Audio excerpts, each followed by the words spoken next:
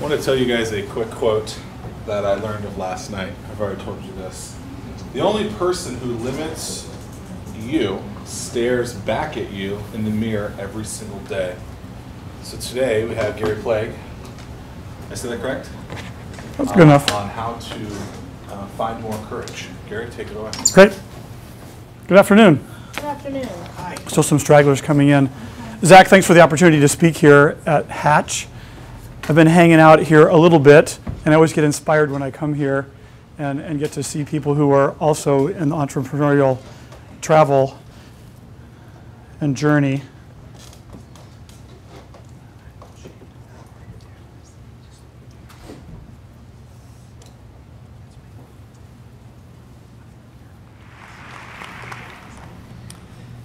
As the student commencement speaker, perhaps my admission that I am far from the best orator comes to you as a surprise.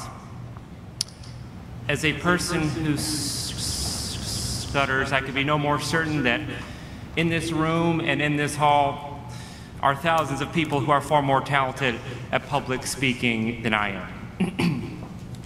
At the same time, however, I could be no more certain that the message I have to share is one that must be heard.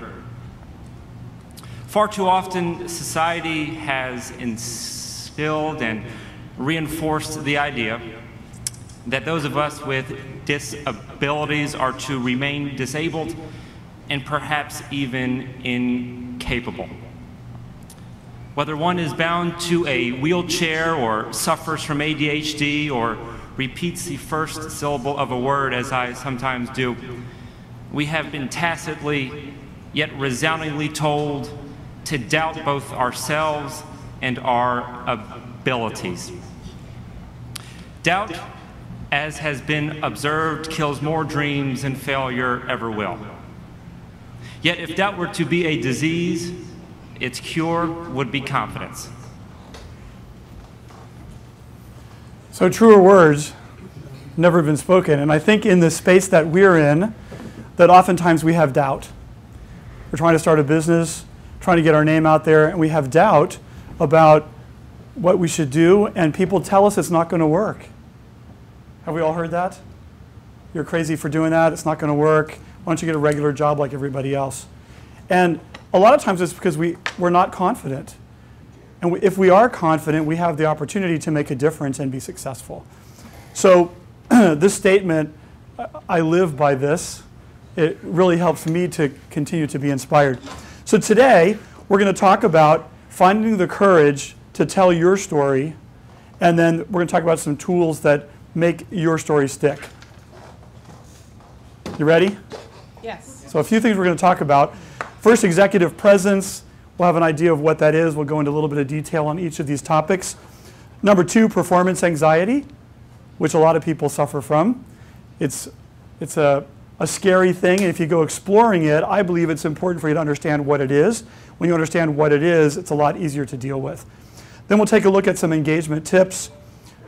We'll talk about starting with a bang, what you can do to really get people's attention when you begin the presentation, and some visual aid clues, things that you can do to be highly effective with the tools that you use to enhance your story.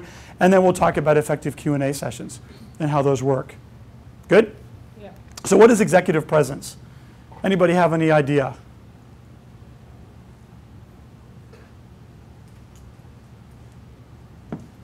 How people perceive you. How people perceive you. I've often heard of it as it. The person has it or the person doesn't have it. So what is that it factor? You all know people that have it.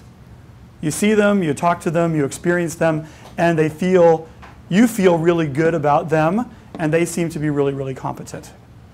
So the first thing there's three pillars here of executive presence, and the first one is gravitas. Gravitas is your confidence, your strength under fire. What happens when people ask you questions about your business or your plan?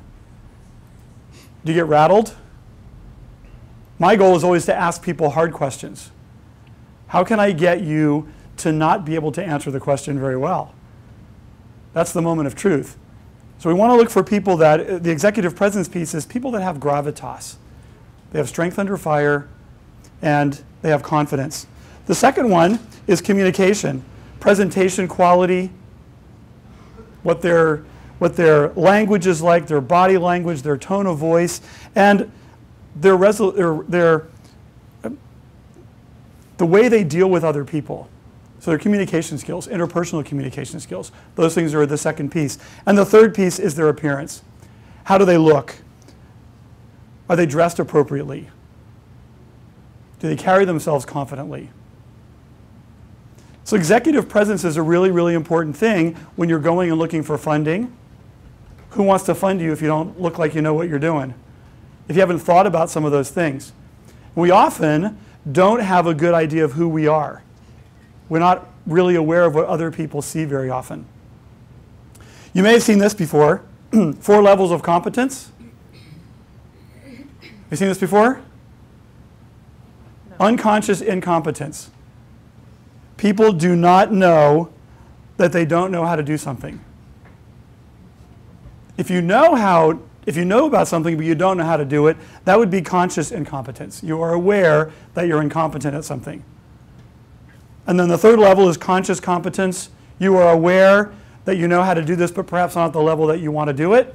And finally is unconscious competence, which is where we see people that are really awesome. They're great athletes. Ice skaters, for example, they slide around on 2 blades and jump in the air and turn 4 times and land and don't fall down. And they're really not aware of how good they are. Or artists or musicians who are really, really great, but they're not aware of how great they really are. There's an interesting study done by 2 guys at a university. It's called the Dunning-Kruger effect, what they came up with. And that is that the people who have weak skills tend to rate themselves very highly on the tests they take, but their test scores don't turn out very well. But they rate themselves very highly. And the people who have really awesome skills tend to rate themselves a little bit lower than their skills would demonstrate and than their test scores. So where do we see this most often? We see it on television, where the people who are really good don't realize how good they are, and the people who are terrible think they're awesome. We see it on American Idol, where somebody goes up and sings, and then the judges don't pass them through, and then they get in an argument with the judges about how great they really are, or they go out in the hallway and talk to the camera about how disappointed they are because they're really great, because everybody told them they were great, but in fact, we heard them not sing very well. So they evaluate themselves very highly, but their skills don't support that, and their performance doesn't support that. You want to be sure that that doesn't happen to you. So many of the things we're going to talk about today have to do exactly with that.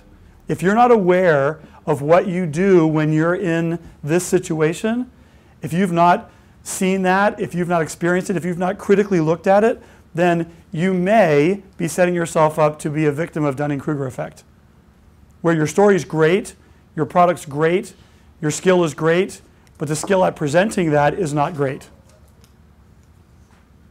I always like people who say, well, I've been this successful in my career doing this. Why would I need to go work on those communication skills? Well, you might have been better. You might have been even more successful if you'd worked on those things. So that's what we're going to do today. Something that we always talk about presentations. I don't think of them as presentations. I think of them as performances. Every one of them is a performance, not a presentation. I also get people who say, I say, are you ready for your presentation? And they say, yep, I got it all right here in the box. I got my PowerPoint slides all done, I'm ready to go. Well, that's not the presentation. That's not the performance. You are the performance.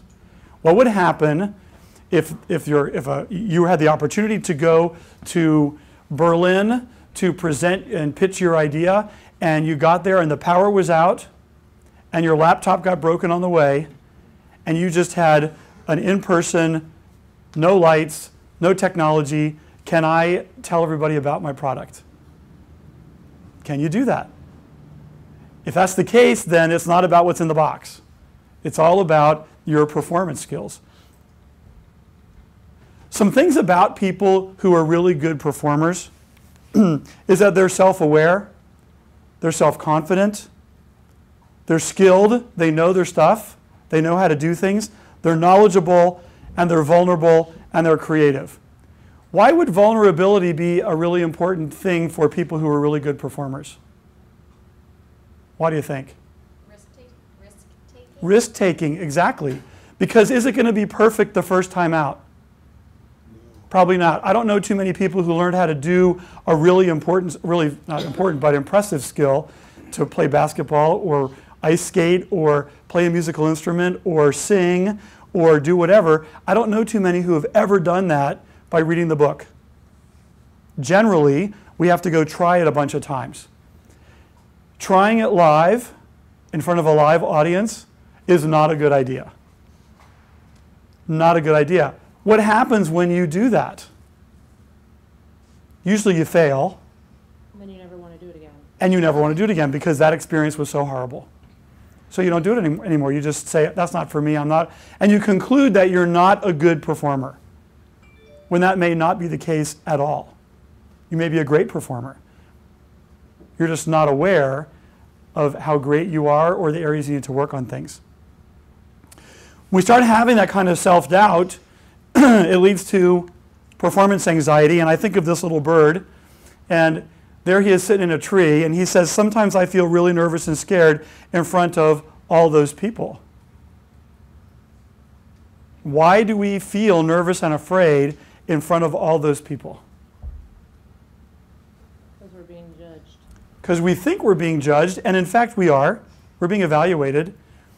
There's another piece in play there. I taught at George Mason for about 8 years, and when I first started there as an adjunct, I never understood why the students were afraid. It was a public speaking class. I didn't understand why they were afraid. Then I realized the perspective was wrong, because they had been used to sitting in the back of a classroom for their whole lives, looking at the front of one face standing up. And now I put them in front of the classroom, looking at the fronts of a bunch of faces that are sitting down. That's not a perspective that we're used to seeing. And so once we had gone through the whole semester and they'd been up in front of the class about 10 or 15 times, were they nearly as nervous? No. They got used to the space. They got used to being here. Got used to doing that. Let's talk a bit about performance anxiety. This will demystify it for you. Will it correct it and fix it for you? Probably not. But it will help you to understand what causes it and why it's living there. Does anybody have performance anxiety? Be honest. Some people do. Good. Most of the room. If you're human, it's likely.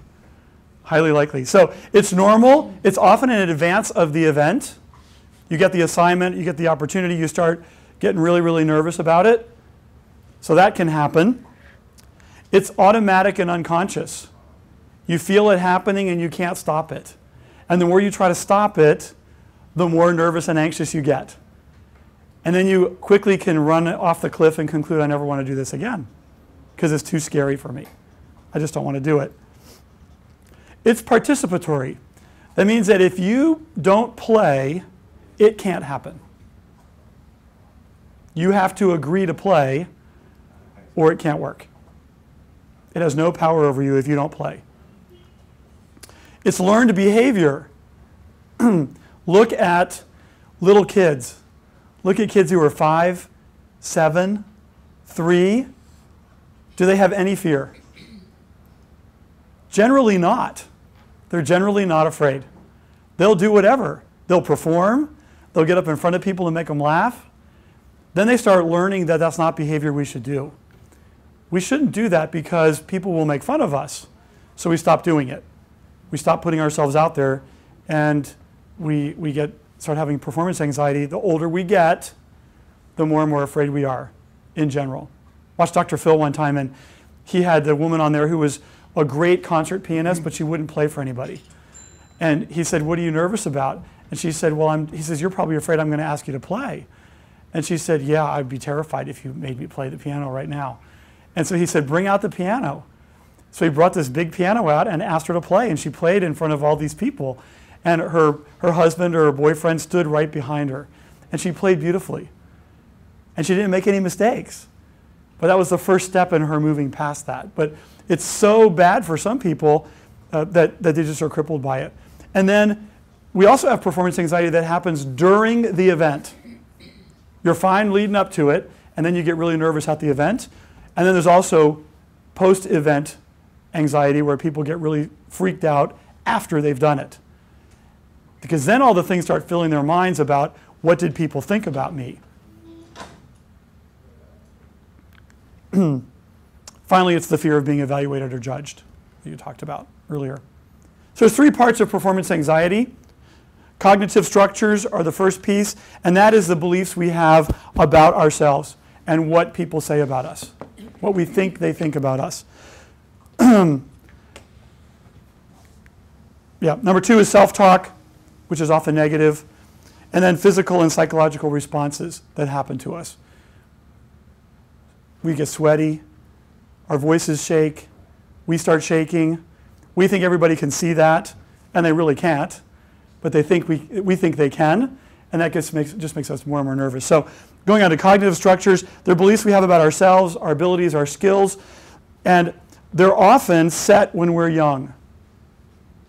When we're little kids, we're in that 8 to 10 range, those things start to happen. We hear what people say, often it's supported by parents and adults. They'll say things about us and we hear it. We start questioning ourselves.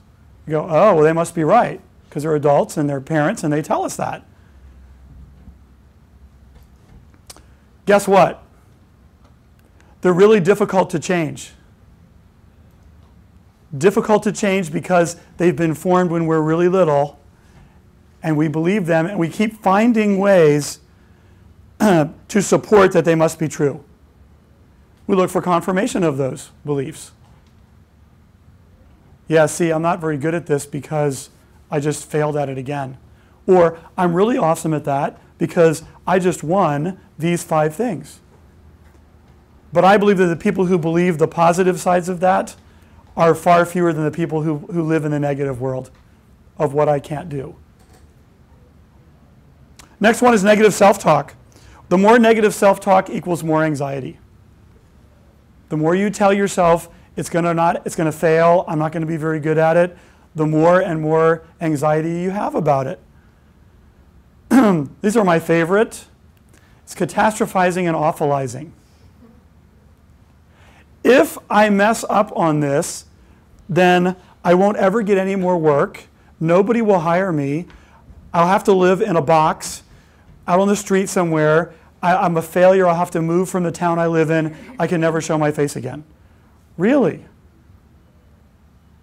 Anybody ever played that game? It just gets worse and worse and worse. Sometimes we have perfectionist schemas. Anybody here identify as a perfectionist? Willing to share that? At least one? A couple? Yeah. I bet some of you are closet perfectionists. Just haven't realized it yet. I was one, and then I'm healed now, but I'm better at least. But when I taught at Mason, I would go to these classes for my students at the counseling center to see, just to check them out, to see if I could offer a student to go there. I could say, hey, you should go to check out the counseling center. And this one class was on managing perfectionism. It was an evening class. And I went, and the teacher came in, or the instructor came in and wrote on the board, perfectionism with a K, and then walked out of the room. This was 15 minutes before we started. And then when she finally came back, she said, how many people's heads are spinning because of this K right here? And everybody was like that. And I started realizing, wow, you know, maybe I have some of this. Maybe I should look at this and think about reassessing that. Because it doesn't have to be perfect. And maybe what you think is perfect, maybe your 90% is better than most people's 100%. Maybe your 70% is better than most people's 100%. That just might be the case. And so you could let go of some of that stuff. There's also, we'll talk about this in a second. There's also 2 kinds of perfectionists, and we'll cover that in a minute. And finally, what will others think about me? It's kind of a self-imposed perfectionism. inwardly focused versus outwardly focused. I was an outwardly focused perfectionist, doing all these things because if I did them, then if I did them for other people, they'd be done correctly. Well, guess what? When you do that, you get all the work. You get there's no release for you. You're always doing 100 things because you can do them right. When really, letting somebody else do it might be better. Okay, then we have psychological and physical and mental responses to this performance anxiety that we have. What do you think they are? Ideas? Thoughts? Things that come to mind. Everyone's afraid to answer. You know that? Why is that? Yeah, what kind of things do we... You're getting sweat. Oh my gosh, yeah, sweating profusely. Exactly. Voice cracks. Lose your voice. Mind blanks. What do I do now? I have no idea how to keep going. They're all looking at me, and I'm falling apart here. Hands are shaking. They've got paper in their hands, and their hands are going like this. And then what happens to the paper? It just magnifies the shaking. Right? So we're like, well, yeah, you're giving us all the cues that you're nervous. So yeah, we see all that kind of stuff. Shaking knees. Some people get sick to their stomach. They can't go and be on stage beforehand. They have to go in the men's room or the ladies' room and take care of business and then come back. And they're just they're terrified. And this continues and continues. They're tortured. So these are the kinds of responses we get. They want to just run away. I've had people who have had to do a presentation and they will tell someone they have a doctor's appointment and leave when they're scheduled because they're so terrified to do it. And that's a pretty sad thing. We talked about the other stuff. You get dry mouth. You go really, really fast. I took a guy one time on my team. I worked in IT. I took him to a presentation on this software product. It was at a user conference. It was an 1.5-hour presentation about how we use this tool. And he was finished in 20 minutes. This was a problem because we were in a concurrent session for an 1.5 hours and he was done in 20 minutes. The rapid delivery took off. So now we know what it is. How do we deal with it? My solution is to video yourself a lot and watch it a lot. Here's a clue. Video recording yourself is scary enough. But if you don't go watch it afterwards, you have no idea what anybody else saw. Because you will tell yourself that you will convince yourself it was terrible or it was absolutely awesome. I guarantee once you look at it about 5 times, you'll be able to move past all the vanity and look at it and say, wow, you know, if I was in the audience, I would have found this even more compelling if they had done this. This was an area where this person got lost. You start to see it as somebody else, not just as you. So that's the one thing. Number 2 is to think positively. Again, we talked about before, negative self-speak, negative self-talk creates more anxiety. I believe we have 2 birds that sit on our shoulders. Positive bird, negative bird. Which one do we always listen to? Positive. Negative bird. The human reaction is to sit and listen to the negative bird and then confirm that it's right. Instead of listening to the positive bird, that they're both squawking just as loud. We tend to listen to the negative one. Spooky. Look at success. Visualize success. You're going to be successful at it. Number 3 is you want to be an educator.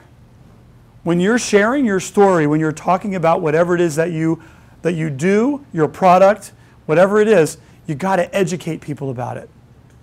Not lecture people. Lecture is a data dump.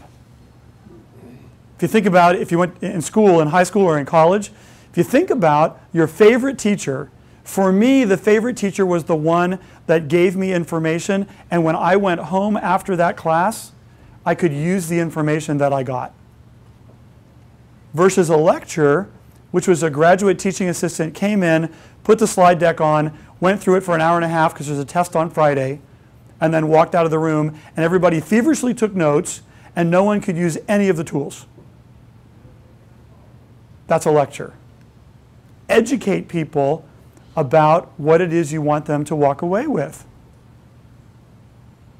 Give them examples. Teach them, not just a data dump. Finally, it's not about you. It's all about the audience. You got to start thinking about how you want the audience to feel at the end. And then how you want them to feel throughout the event. Not, how do I look? How do I feel? How am I doing? That's why you video record it and look at it later, and then you can identify how you did. But when you're at the event, it's all about being present, being aware of what everybody else is doing, and how you're educating them. Here's a recommendation for you. It's a book called Never Good Enough.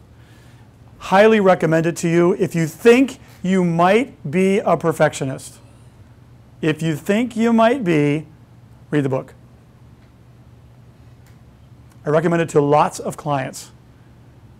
When they read it, they come back and say, wow, I had no idea. She has lots of examples in the book about inwardly focused and outwardly focused perfectionism, how that perfectionism can get in your way, and ways for you to mitigate that, the impact of that.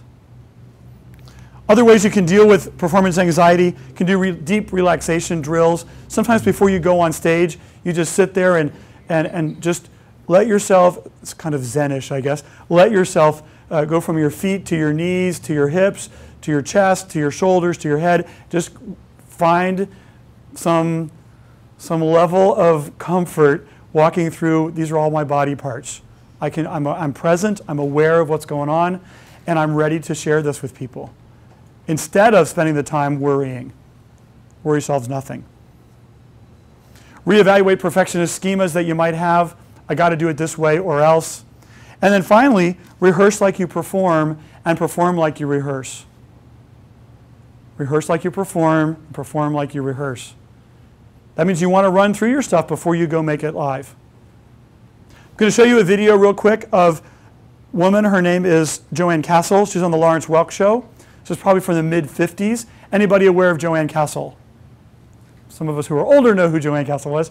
She was the ragtime piano player on the Lawrence Welk Show. There are a lot of things that get in her way in this performance that you're going to see. Here's what it is leading up to it. It's her birthday. She's turning 21. She's been on the show a few times as a guest. She's playing the ragtime piano.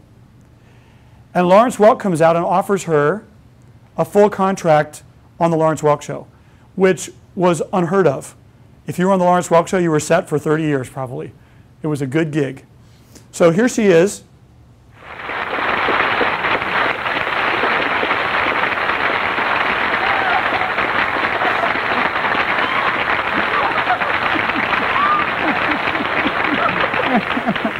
Ladies and gentlemen, this young lady is celebrating her 20th birthday, and we have a little gift for her here. How do you like that, huh? It's a surprise. Well, we wanted it to be a surprise. Well, we have another little surprise for you. Since the comments have been so very, very good from our TV audience, we have decided to make you a permanent member of our group here.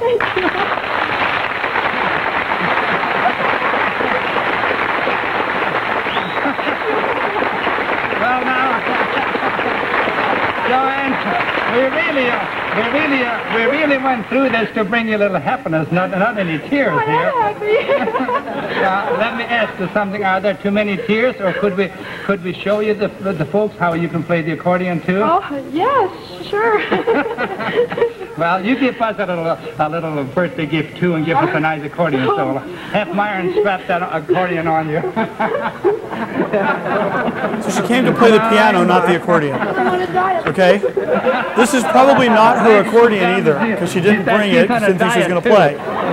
We'll let the boys share this with you. Myron, are you strapping the accordion So they're on tying the accordion on her. Myron? I think it's probably Myron Florin's accordion, who's the regular accordion player.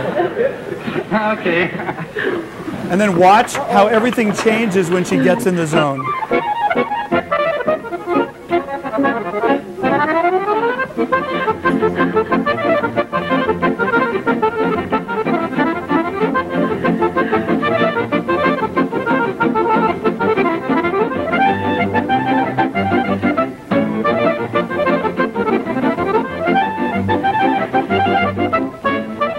Okay, so what do you think? Can you see when she gets out of her way, she's been offered these 3 distractions. She gets out of her way and she goes back to what she knows. She's rehearsed, she's a great accordion player, she's practiced, she's performing the way she rehearsed, and she probably rehearsed many times the way she would perform it. Okay, same thing applies to us. These kinds of speaking gigs, we need to prepare for them and then rehearse the way we're going to perform. Because there's going to be a lot of things that get in our way. Lots of distractions, or you'll get a phone call, or something at work is happening. There's something that's going to get you confused and consumed, and you have to just be able to move past that. Okay? Next, audience engagement. What kind of things do you need to engage the audience? 3 kinds of analysis you want to do. First one, demographic. What is demographic audience analysis? What kind of, sorry? Speak to your audience. Yeah, what kind of people are going to be in the audience is the deal. Ages, education, experience level, gender, culture, nationality. Do they speak English as a first language? All those kinds of things would be important for you to do before you go to the event. Because then you can tailor your presentation, your performance, for them to get the most out of it. What are they going to be, what could possibly get in the way? Because if you bring in an approach that doesn't appeal to them, that could be a problem.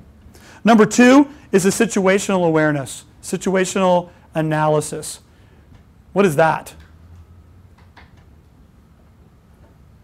The room.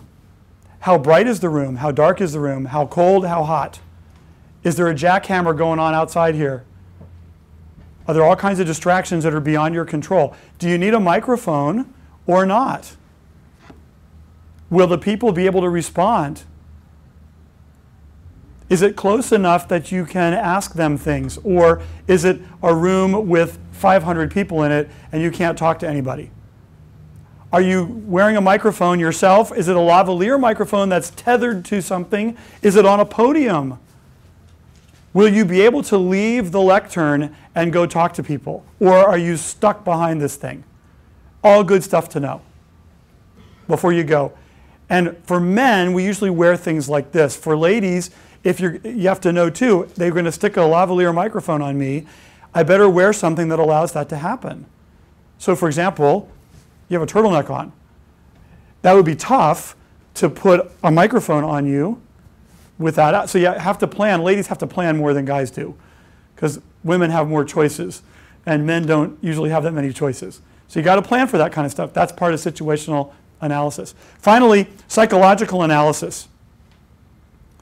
How do the people in the room feel about what you're going to talk about? Are they eager to learn about your product or your service?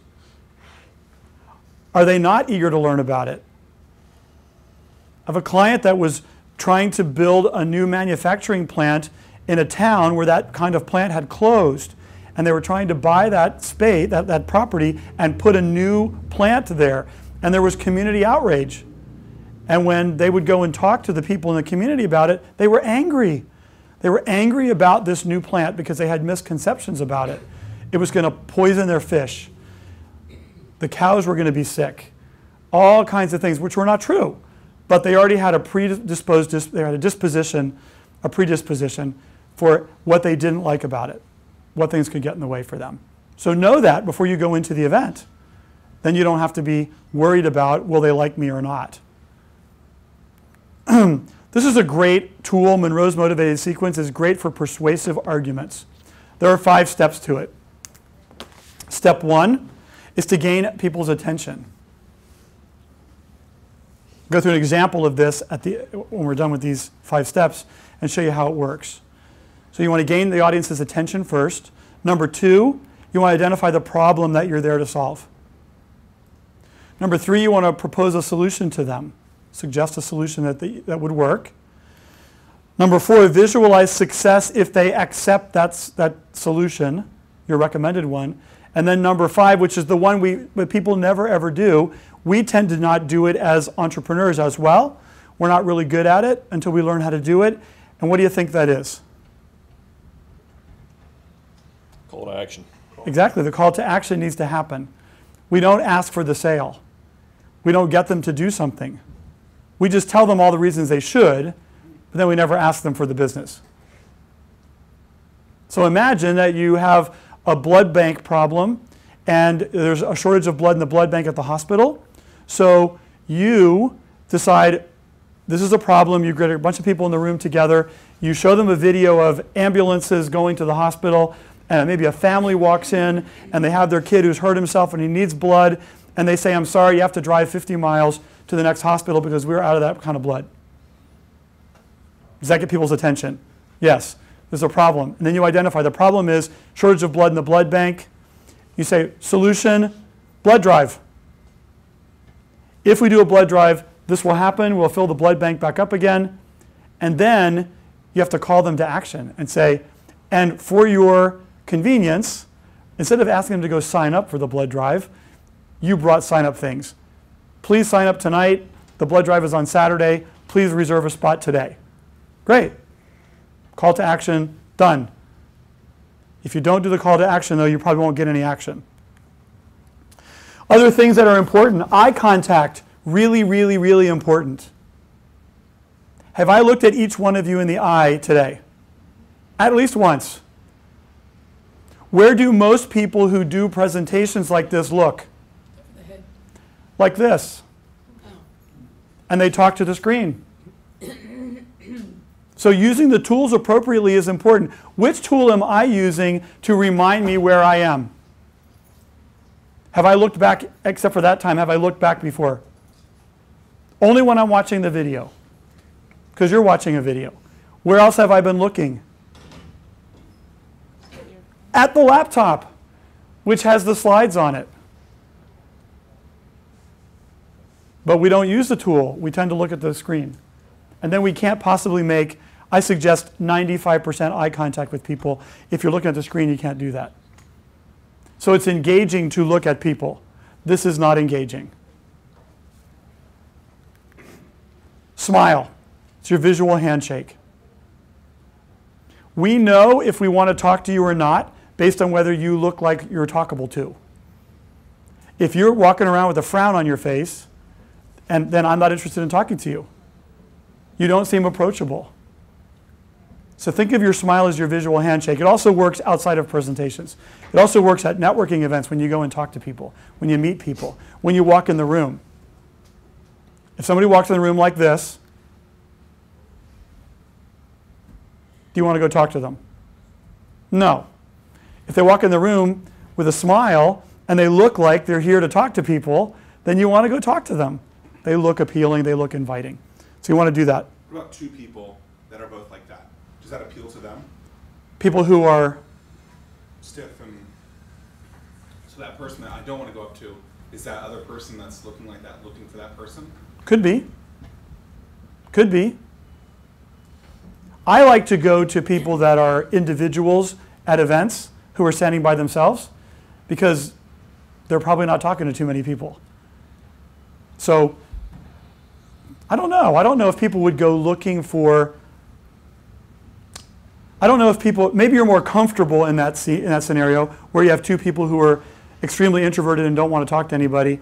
They probably won't talk to each other either. They'll probably just stand there together and not talk to each other.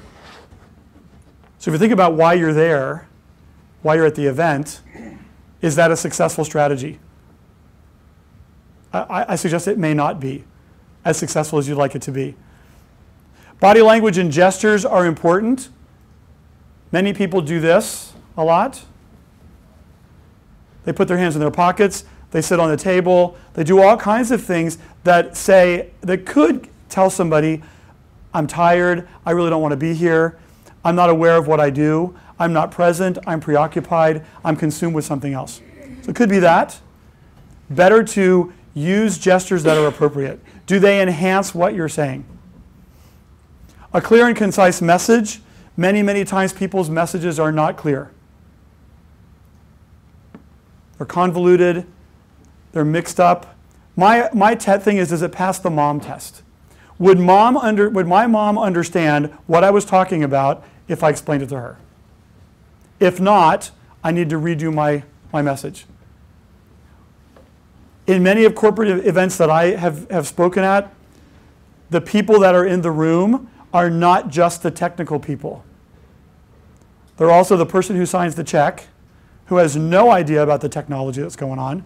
Then there are other people who have some interest in it, and then there are the technicians that are really interested in it. So you got to appeal to the broad audience if you want to really, really connect. Finally, I already talked about this, but do you want to educate and not lecture? That makes it sticky. That makes people want to remember stuff. Next one is to use active and committed language. I'm going to show you a slide which is examples of the things that people say that are not active. They're non-committal. And I know you've heard them before. My product sort of does this. My product kind of does this. How about this is what my product does? This is what my service offers. I want to thank Zach for the opportunity to come and speak with you today. I'm not going to, but I want to. I'd like to. How about after you tell people about your product or service, and then you say, I hope you found today's session interesting. Oh, it's a chance it wasn't interesting. Huh. How about positive, committed language? We hear this all the time. This non-committal stuff, we hear it a lot.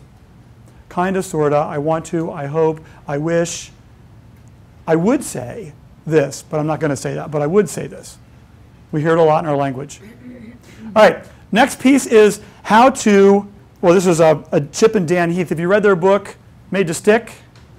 Okay, so what they suggest is that communication, the first problem with communication is getting people's attention. We need to do that in a great way. There are many ways to do that. I suggest that my name is, and I'm going to tell you about this, is not an effective attention getter. Yet we hear that all the time. What was my attention getter today? Video. The video of? Stutter. The guy who stuttered. Right? I didn't tell you who I was or anything else until you watched the video. Started that way. What other tools could we use? Questions, actual or rhetorical questions? Actual. Actual, well, both. Actual question, how many of you blah? Rhetorical question, what if this, what would you do? Do I really want an answer? No. I want you to think about it. How about a story or an anecdote? My first day of college, I went into the big hall, the big arena, and there were 1,000 of us in there, and they said, look to your left and look to your right, and when you graduate in 4 years, one of those people won't be there. Well, that made me think about, I better do something so I'm not the victim that's not there. I could start with a story. What about a quote? Could work as well. What about a statistic of some kind that's startling to people? I heard one time by an infectious disease specialist. She got up and she said, we did a what-if scenario here at the hospital system, and we discovered that in the greater metropolitan area, if 3 people contracted smallpox, within 30 to 45 days, 3 million people would be dead. Then she repeated that. And there were a lot of people who got real concerned about that. Were they then interested in hearing about what she was going to talk about, her story? Yeah, absolutely. Yeah, I don't want that to happen. That's a scary thing. So we have lots of tools at our disposal. I encourage you to use them and not, hello, my name is, and I'm going to talk to you about this. So attention getters, quotes, statistics, audiovisual clips, personal stories and anecdotes, they are far more compelling. Questions we already talked about. Some visual aid guidelines. They should enhance your performance. They are not the performance.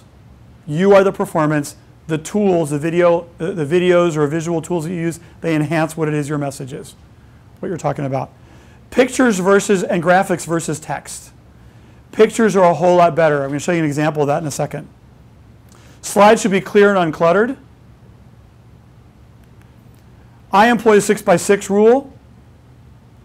All the slides you've seen today follow that rule. What is the 6x6 rule? What do you think?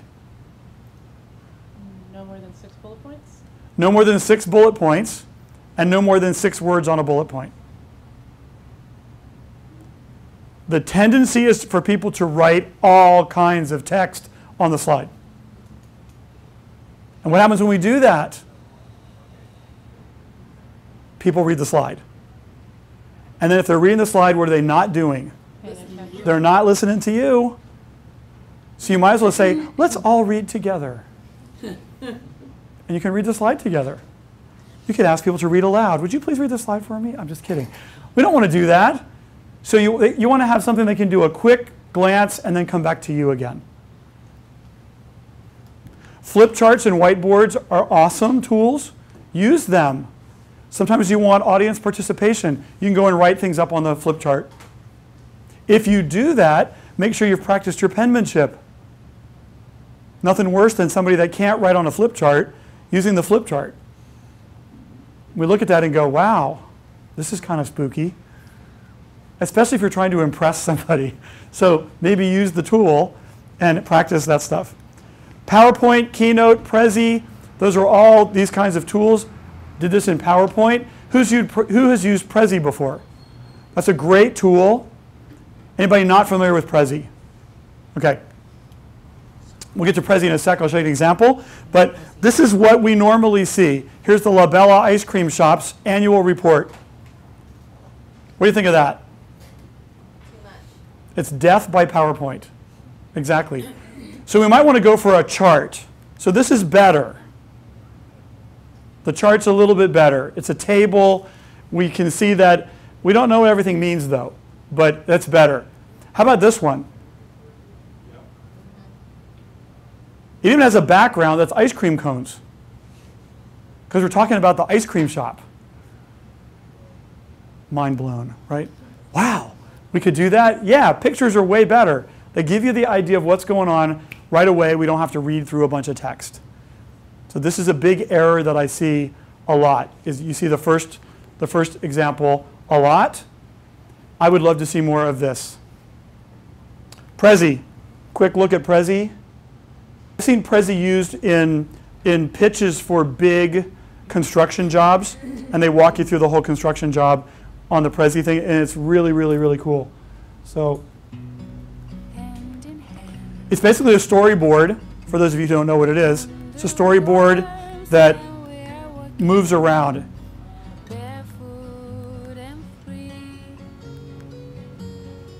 There's a storyboard. And then you can zoom in on things.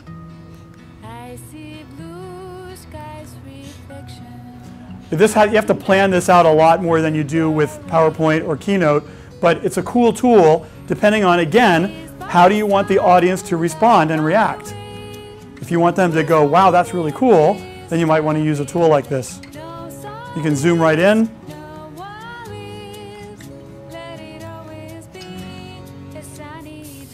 Can include video. Okay, so you can embed videos, stick videos in there too. So it's a really, really neat tool. Encourage you to play with that if you want a bit. Oops. Okay. The final thing is effective Q&A sessions. And Q&A sessions they often leave things in a bad way. So I have a little quiz for you. When conducting effective question and answer sessions, you should identify how long the Q&A session is, that's A. B, quickly answer all the questions that are asked until the time runs out.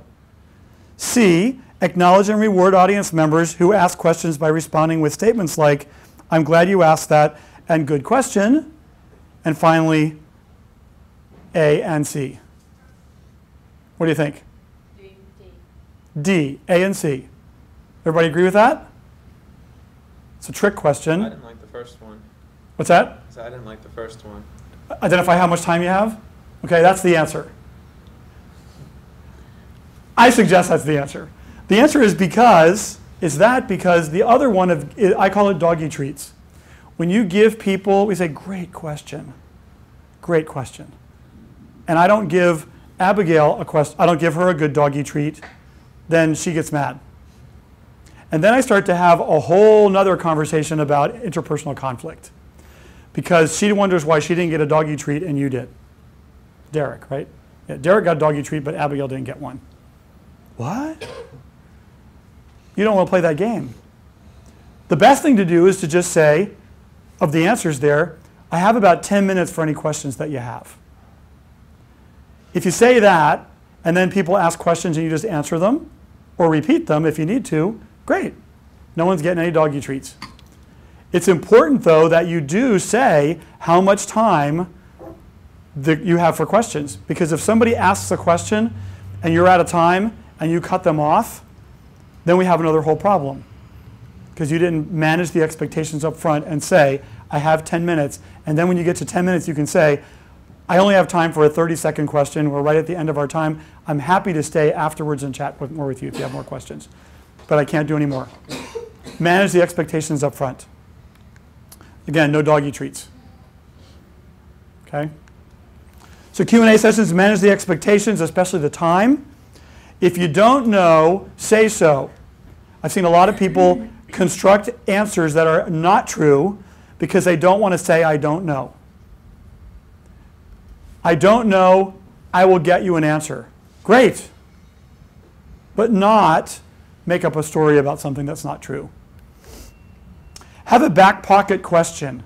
So when you open the floor for questions and you don't get any questions, does that mean the Q&A session's over? No. What's the easiest thing for you to say? Well, a typical question, I guess. Exactly. I often get a question about this. That gives the people who need some time to think of a question for you, some time to figure it out. If you do any Myers-Briggs type indicator things, extroverts find that more than 3 seconds of silence is deadly. And the introverts need at least 7 to 10 seconds to put together what they're going to say and then say it. So if you're an extrovert having a Q&A session and you say, does anybody have any questions? 1, 1,000, 2, 1,000, 3, 1,000. Great, it was great to be here. Thanks for coming. And then the introverts who are just constructing are like, well, there you go. Happens every time. Never get to ask my question. So wait. If you get to the 5-second point, no questions yet, then offer the one that you have in your back pocket. Question I often get. This one's tough for people. Seek clarification for what you're answering. Some people will go down a rabbit hole on something that wasn't asked even. They think they understand, but they go off on a different track. Not a good idea. Get in big trouble that way. Have the final word. This is tough for people. They believe that the last question is the end of the presentation. No. Save a couple of minutes, maybe it's a minute, for you to recap what you talked about. The reason for that is if the Q&A session yields some icky argument that happens in the middle of it, and that's the last thing everybody hears, what do they remember when they walk away? The icky thing that brought up that nobody wanted to talk about. Instead, you have a chance to respin things. As simple as, today you learned about these 5 things. You learned the X and Y and Z, and people can then get off of the ugly thing that happened in the Q&A. It's a good idea anyway, just to remind them of what you went over with them. And then always follow up.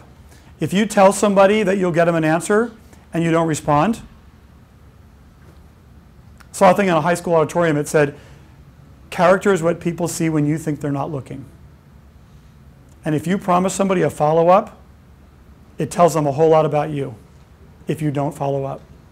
If you do follow up, it tells them you can be trusted and that you do what you say. Do you want to do business with people who you can trust? Yes. So these are the kind of things that can get in the way of having your message be sticky so that it gets remembered and the things that you talk about get remembered. Okay? Questions that you have for me?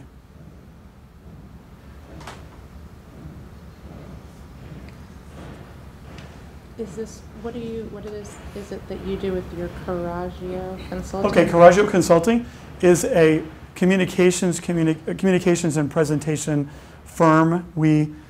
It's me. I help people to be able to communicate more effectively, whether it's presentations or job interviews or just how they interact with each other, with other people. Telling their story is a big deal for people. They have a hard time doing that. How do you tell your story? How do you do that? How do you go to a networking event and make full use of the time you have? Do you follow up with people? So those kinds of things, helping people to really understand how they can communicate the best they possibly can. Does that answer the question? Okay. Anything else? Have a few minutes, 5 minutes. One question, yeah, another question in the back. Yep. I get very nervous when I talk in front of people, and I know you said like try to sit down, relax. What do you think would be like the best thing to do, like minutes before your presentation, and you start feeling like a panic attack? If you start knowing what other people see, if you start to video record yourself and then watch it, you will not be as nervous, and you'll get to the point where you're not nervous at all. You're just eager to share your story because you're confident about what other people see when you're there. What we're most often afraid of is we don't know what they think. What are they thinking about me? They may, and your mind can go crazy wondering that. But if you're used to performing, recording it, looking at it, evaluating it, doing that a lot, then you won't have that anxiety at the beginning before the presentation. So I think it goes long before you actually get up to do the gig. You got to start working on it now to say, I need to prepare myself for this because I'm going to get a lot of questions. And if I have a product that I'm trying to sell or a new idea, I need people to believe that I believe in my idea and not see the anxiety. Does that make sense? Yes. You know, it's really not about flick the switch. It's about let me educate myself and prepare myself to be able to do this in a better way, where I'm not afraid. Cool? Good. Anything else? Thank you. Yes? One more. Is there a book you recommend on this idea of executive presence? How to develop that? Is there anything particular? There are studies, there's reports that you can find online that people have done about that stuff. What is this? What is the it? I don't know specifically of a book to tell you that. And a lot of things that I talk about are from my experience of being somebody that did interviews for people for higher level positions. What was I looking for? You know, do they have that it? So, yep, thanks for the oh yeah. Do you recommend memorizing your speech? Absolutely not. Okay. If you memorize, if you have statistics that you need to share, memorize them, absolutely. But if you don't have to memorize them, if you just know your stuff, you're far more able to be present and available. If you memorize things, what are you going to worry about? The words that I might forget. Yeah, you start to recite, and then you forget, and that'll make you worry as well. Creates more anxiety. Yeah. I like this visual, Gary. If it's in my head, then I'm going to have a really hard time speaking it. But if I do the work to get it out of my head and into my heart, then it just kind of flows freely. Mm-hmm. Yeah. Yeah, great. Be passionate about it. It's your story. Mm-hmm. It's your story. When you're not encumbered by worrying about what people think, because you can be confident that they're going to think it's great, then you can speak from your heart. Then you can be authentic, you can be present. So then you would recommend just, I guess, memorizing your bullet points? Yes. What you're going through? Know the content, but not specifically the words you're going to use, because you'll explain it 6 different ways, depending on the reaction here. What are people thinking? What are they looking like? There's all kinds of communication going on here. I'm watching all kinds of communication happen. I may be wrong about what I'm reading, but I'm watching lots of communication. It's impossible to not communicate. The only time you cannot communicate is when you're sleeping or in a coma. The rest of the time you're communicating. So you want to be able to be available to be able to read what's going on. What do I have to do? I got to change it up here. They seem to want more information about this thing. Let me ask a couple questions. Are they willing to participate in what's going on? You have to change your plan constantly. If you've got something memorized, harder to do that. Way harder to do that. Okay? Zach says we're finished. So. I didn't realize I was Thanks so much for the opportunity to come and share this with you today. If you have any questions for me, then please give me a buzz or send me an email. I'll put my contact stuff up here, and I'll leave it up for the end of the rest of the afternoon or however long I'm here. And please reach out and contact me. I'm in Williamsburg, have a studio there. I meet with people there. But thanks.